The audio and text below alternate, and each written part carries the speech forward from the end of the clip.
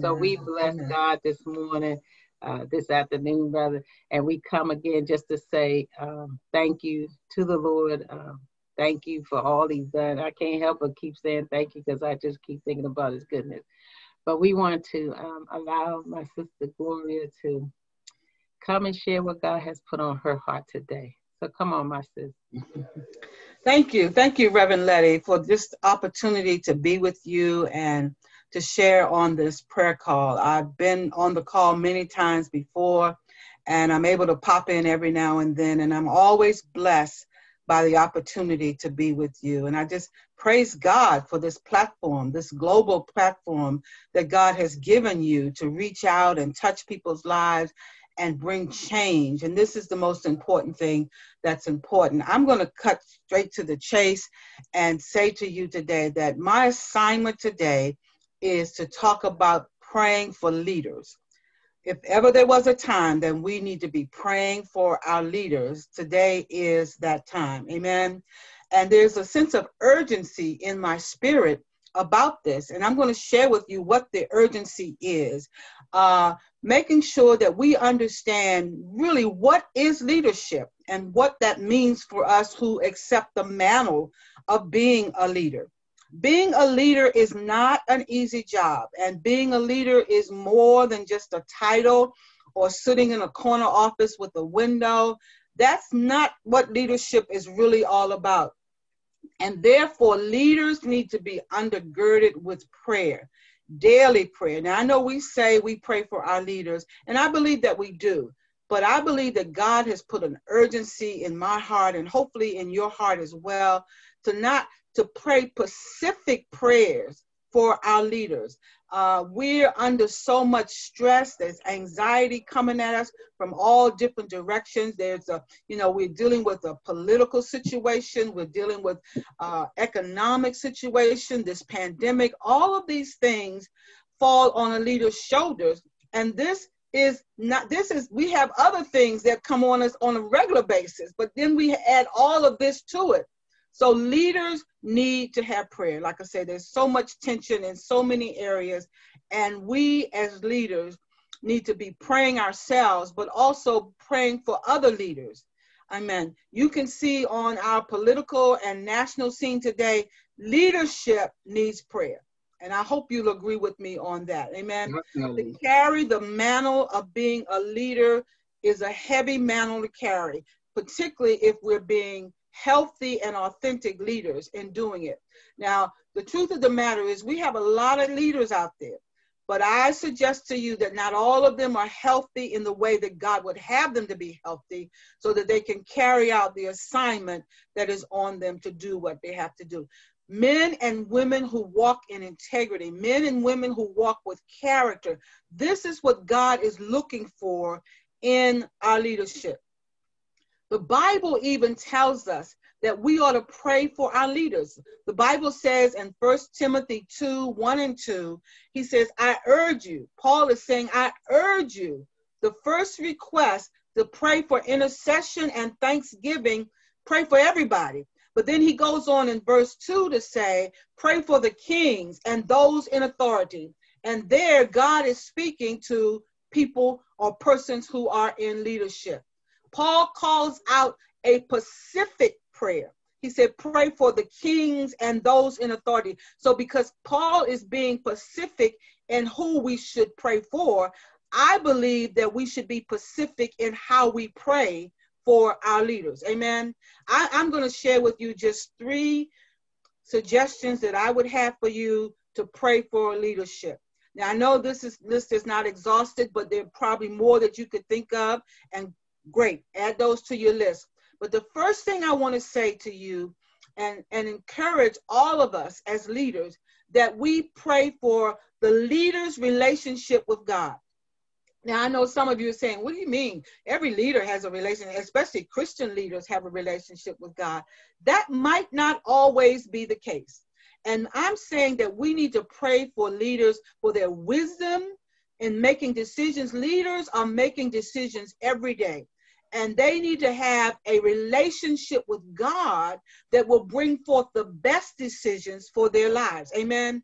And we need to have leaders that make right decisions for the right reasons. Let me get that straight. Make right decisions for the right reason. Having a sense of righteousness. And for us as Christians, righteousness means to be in right standing with God, making sure that we are on the same lane, we're running a parallel track with whatever God has called us to do. Now, the truth of the matter is, and I hate to bust anybody's bubble, but not all leaders pray, at least in a personal relationship with God. The research tells us that leaders don't have a lot of time. A lot of leaders don't have a lot of personal time with God. They're so busy doing so many other things that comes in second or third, or sometimes not even at all. So we need to understand that as leaders, we cannot get caught up in the busyness of being a leader that we leave out a relationship with God. We need to pray for others and make sure that as we pray for others, that we're praying for ourselves, that we're seeking God, that we're having a relationship with God. Now, we know that the Bible teaches us that Jesus prayed. And if Jesus had to pray, who do we think we are if we don't pray as well? Amen. So we need leaders without prayer. I'm talking about a serious prayer life where you find time every day to encounter God. I don't know if it's in the morning or in the evening, whatever works best for you, but every leader needs to find a specific time that they're in God's face, seeking God for their leadership and to do what God has called them to do. And the reason why I say this so emphatically is that when leaders don't pray, it brings forth a lot of dysfunction in a leader's life. Almost true to form, if you find a leader that's not praying, more than likely you're going to find some dysfunction going on in their life. And the reason is that they are missing some of the blind spots. Hear what I'm saying? Without God's prayer, without God's discernment, the enemy can creep up on you and make you miss out and make you miss hearing from God, and other things come your way. One of the things that I like about my car is that I have what they call a blind spot detector on it. I love it. I'll never buy another car that doesn't have a blind spot on it. I'm telling you, because it's that blind spot that helps me to know when I'm approaching possibly danger. On the right or on the left, I tell you, I depend on that blind spot because it helps me to see what's coming my way. It keeps me from having an accident, if you will. And I believe that that is true for leaders who are not praying. You're going to have an accident. You're going to run into some trouble. You're going to run into things that may be beyond what you can handle. But when we have God becomes our blind spot detector. He becomes the vehicle that helps us to move away from danger. So I'm encouraging all leaders, and I'm encouraging us as we pray for our leaders, that we pray that God would help them to have those blind spot detectors so that we don't run into danger. Because the reality is the danger that comes is not always about our lives. It's about those that we lead. We can put other people in danger if we're not praying the way that God has told us to pray. Hello, somebody. I hope you hear what I'm saying today. God is calling leaders to be in prayer, to have a time of prayer, to seek the face of God. And that helps us to mold us, to humble us in who we are as God has called us to be leaders. The second thing I want to suggest to you is that we need to pray for leaders and their families. The Bible teaches us very clearly that we ought not neglect the family. The Bible says that sometimes as leaders, we're busy climbing the ladder of success. We're trying to be all that we can be. And I'm not saying there's anything wrong with that, but I'm saying in the process of doing whatever you're doing, don't neglect your family. The Bible says that those who neglect their families are worse than an infidel. 1 Timothy 5:8. It teaches us that we have to have a place for our families. Sometimes as leaders, we're so busy climbing the ladder of success that we leave out our families, our children, our wives, our husbands, we put them on the back burner. And I've heard far too many leaders say that they regret those times when they were climbing the ladder of success, that they neglected their families, and somehow it may have come back to haunt them. Amen. So we need to live our lives in a way that we take care of our families. God has not called you to any leadership position that you have to neglect your family. If you're neglecting your family to do whatever God has called you to do, then you're out of order in what God really wants you to do. Amen. So we've got to understand it's how we treat our families. I was in a conversation with a leader just recently, and my heart was so warm because we were talking about leadership. And one of the things that this person said was that out of all the accolades I can get in life, the most important accolade I get and I want is from my wife and children. Hear me now. We've got to know that God is calling us to take care of our families. Listen to the scripture in Proverbs 31:28. It says, her children shall rise up and call her blessed. Every leader needs to hear from their family, from their children, from those in their immediate circles to say, this is who this person is. Because when we seek accolades outside of our families, then we may be missing a lot that God would have us to do. Amen. So, and one of the other things I want to point out here is that one of the first lines of attack from the enemy is our children. If the enemy can't get you any other way, he's going to try to attack your children. So when we're praying for leaders, pray that they have a right relationship of how they want to succeed, but also pray for the children, pray for their families, members, because that's where the enemy is going to attack the most. Amen. The enemy will go after your children. The enemy will go after that is most dear to your heart. So when we're talking about praying for leaders, pray for the leader's family. Pray for the leader that God will give them the wherewithal to pay close attention to their families and know that the enemy wants to attack their families first. Amen. The last thing I want to say to you about praying for leaders is that we need to pray for leaders. You hear what I'm trying to say?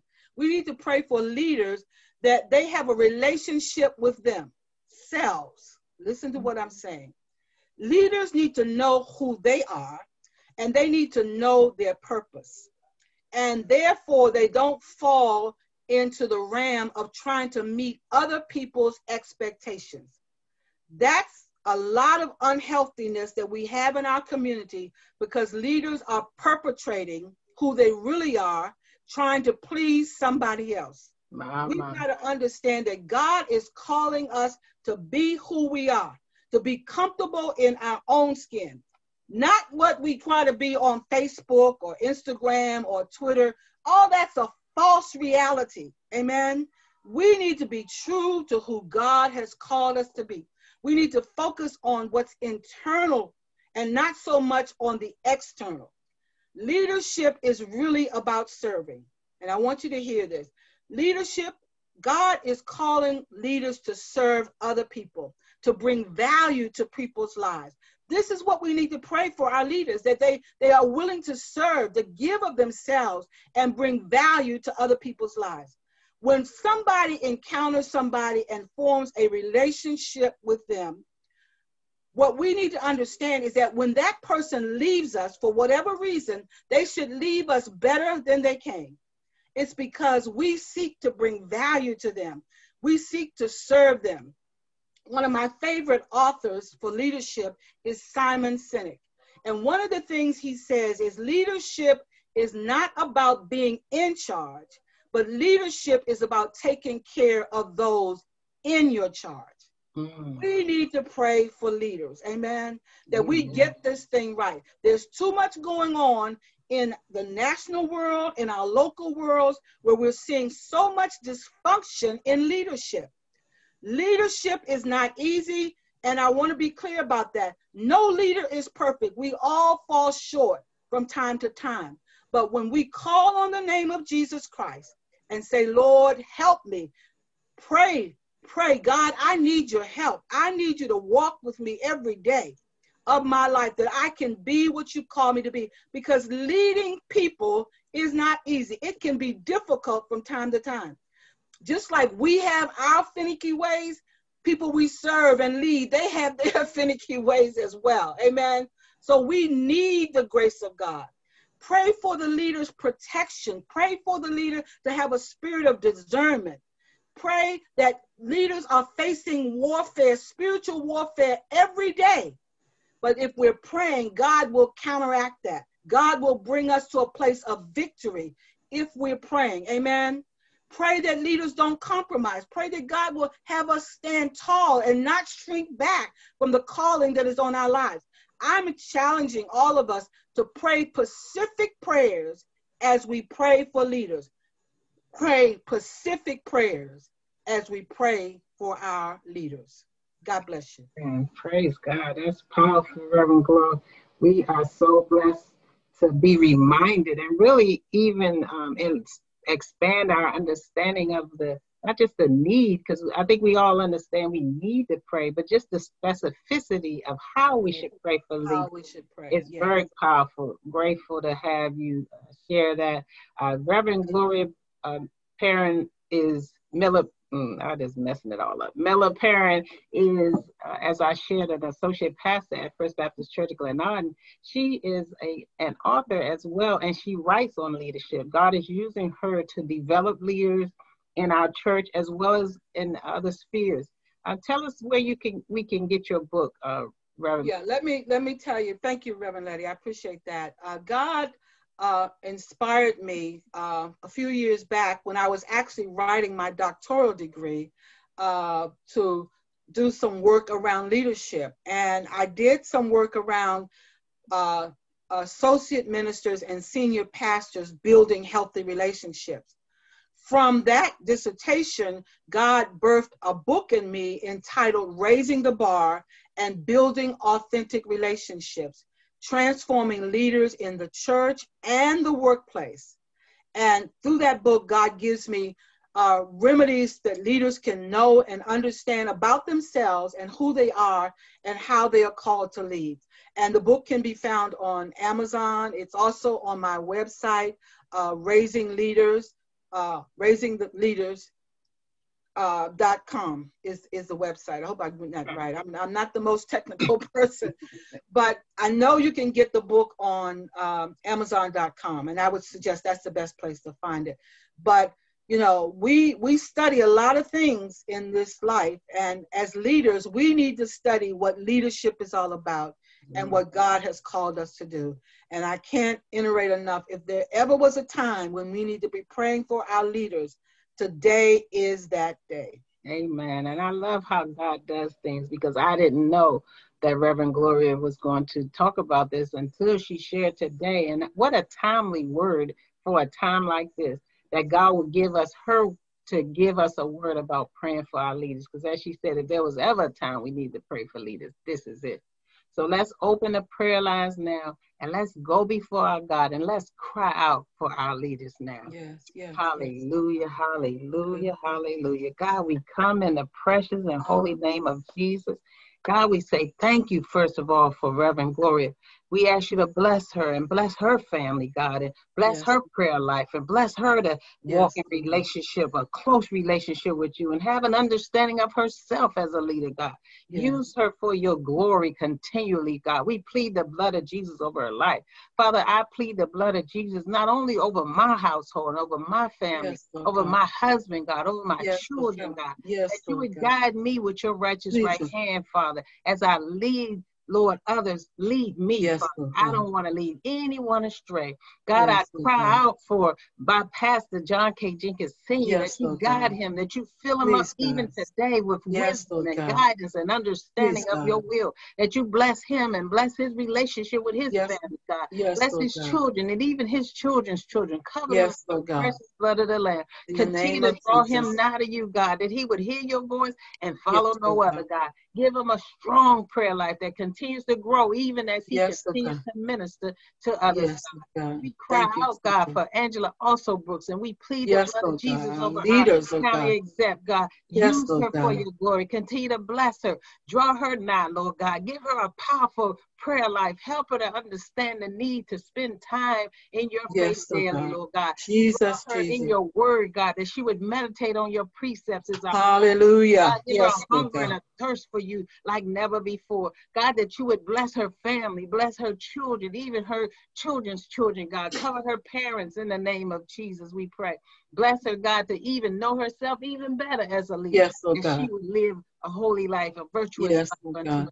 We cry out for Muriel Bowser and for Lord God. Governor Hogan and Governor Ralph Northam and all the governors and leaders throughout this nation. God. We cry out for President-elect Biden and President-elect Harris, God, that you would continue to draw them nigh, that they would have a closer walk with you than ever before in their lives. God, that you will stir them early in the morning to see your face while you may be found.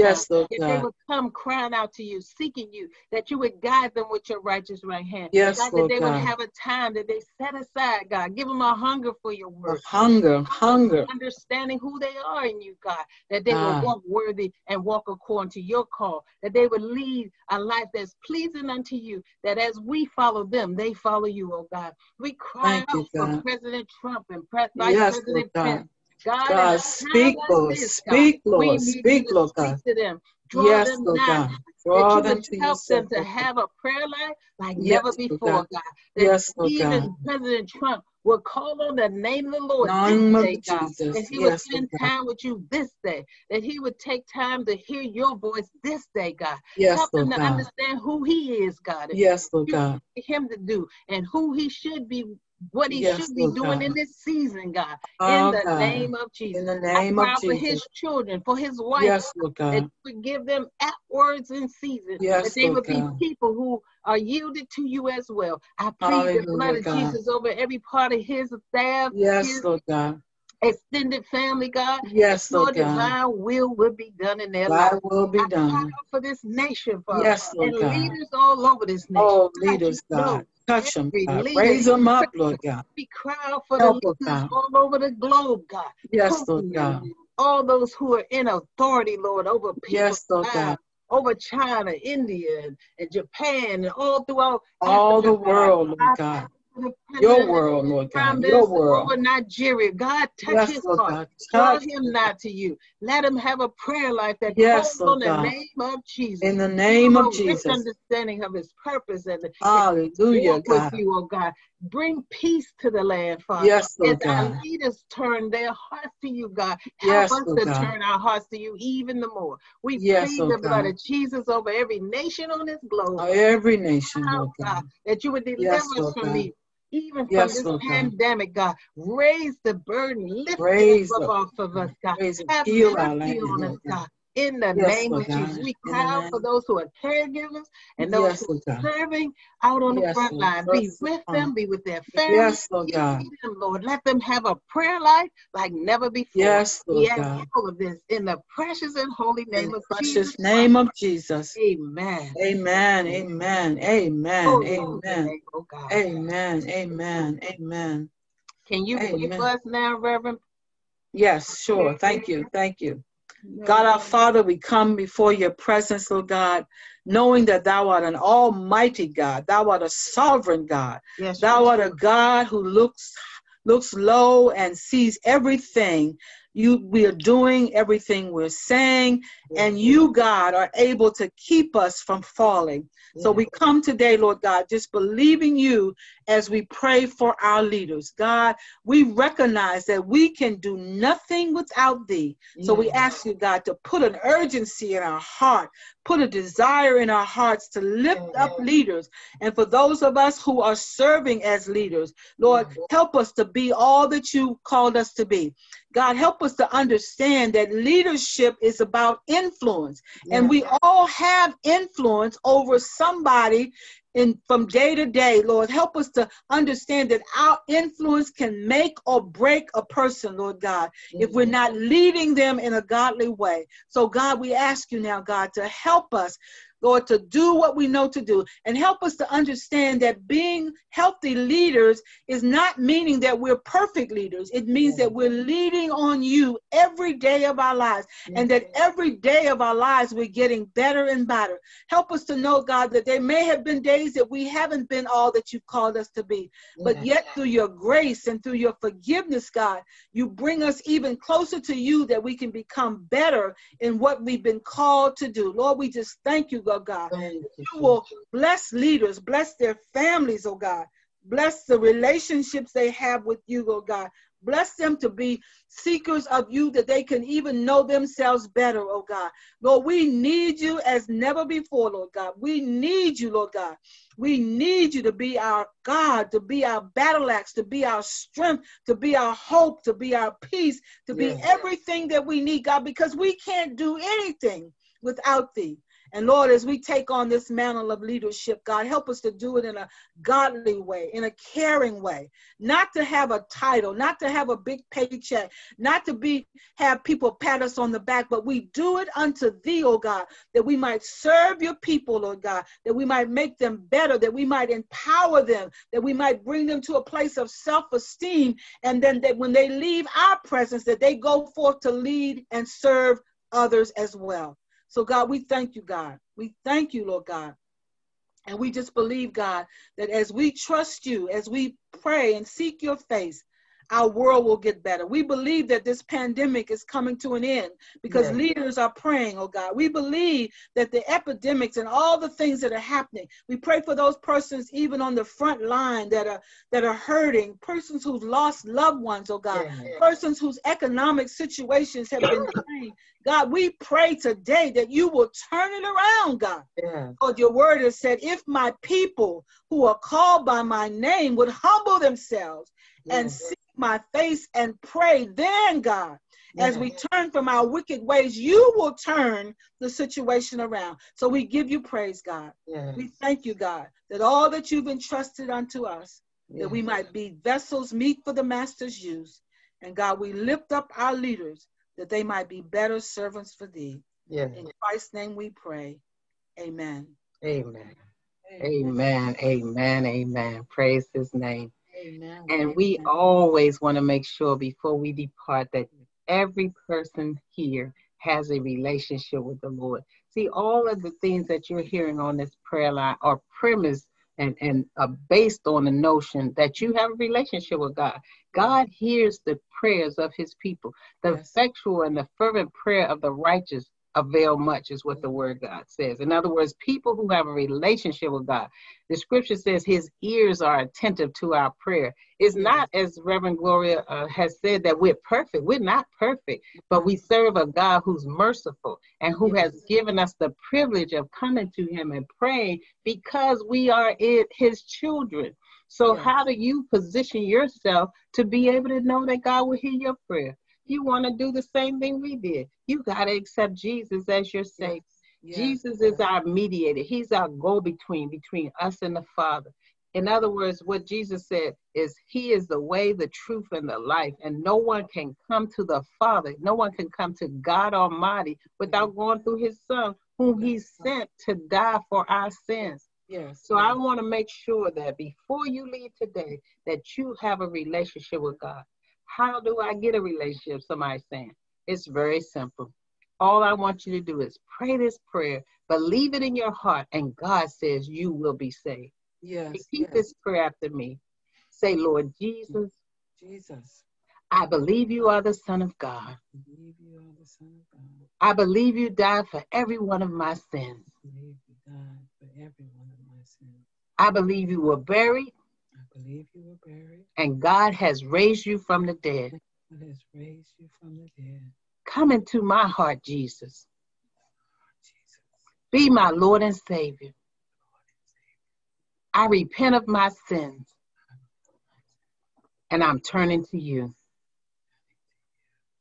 Thank you, Jesus, for dying for my sins. Thank you, Jesus, for saving my soul.